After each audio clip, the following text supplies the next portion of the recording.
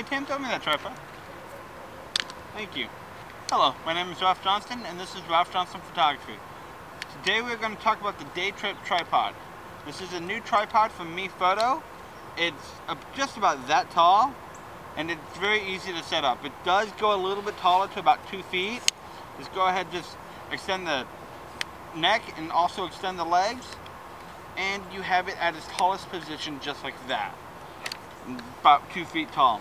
It also has a one turn knob ball head on it, so therefore you turn it, it just goes any way that you want along with everything, and then you just put your camera on top, tighten it down, and get the exact angle that you want with just one turn.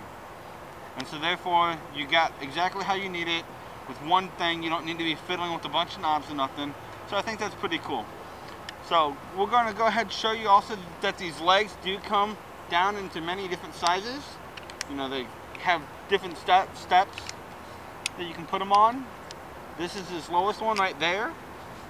It has one in the middle also, very easy, and just like that. And then its final tallest step right here, and that's again about its original size that I showed you. I'm going to go ahead and take this off real quick just to show you something. It's very easy to come off, but also this stem does come out. All you gotta do is take off the rock hanger, unscrew that, and then pull this out. Let's go ahead and shorten it up a bit, and go ahead and put it right back in, upside down, and the rock hanger back on so you don't lose it.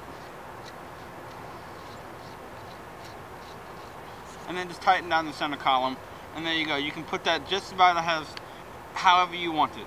And pretty much this tripod I've been using for probably about 3-4 weeks, and it's coming very handy for many different products that I shoot, including some of the cardinals and blues that I shoot here recently, because I'm getting this shot right on the eyes and right next to the puck, and it's coming out really nice.